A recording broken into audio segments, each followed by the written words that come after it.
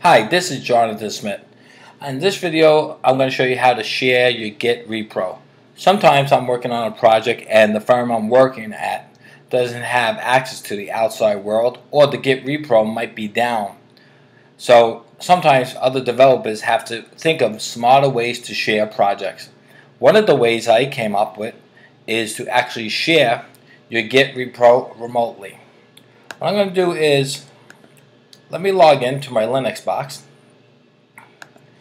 and as you can see, I have how to share a local Git repository on Linux. This is on my website, JohnathanMarkSmith.com.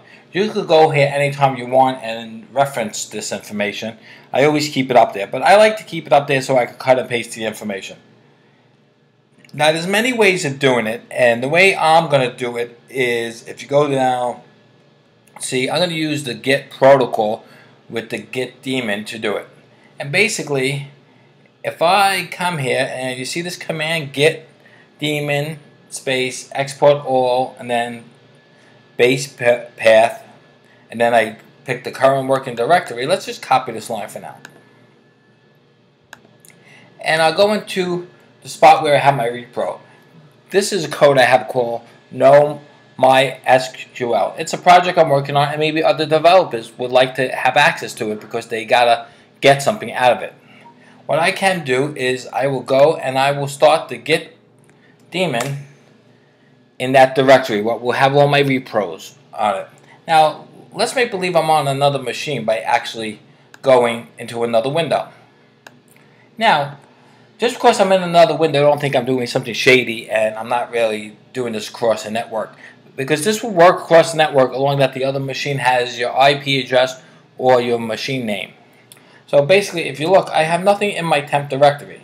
So if I say git clone and the Git protocol and the name of the box and the repro I'm getting, this should clone. There it is.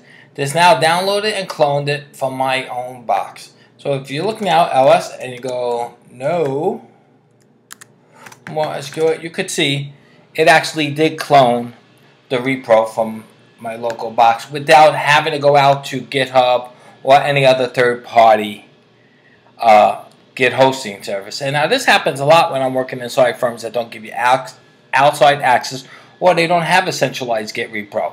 So again, you could go to JohnathanMarkSmith.com and see how I do it. And please feel free to keep posting questions and answers, and I'll be happy to keep answering them. Thank you, and I hope you enjoyed this.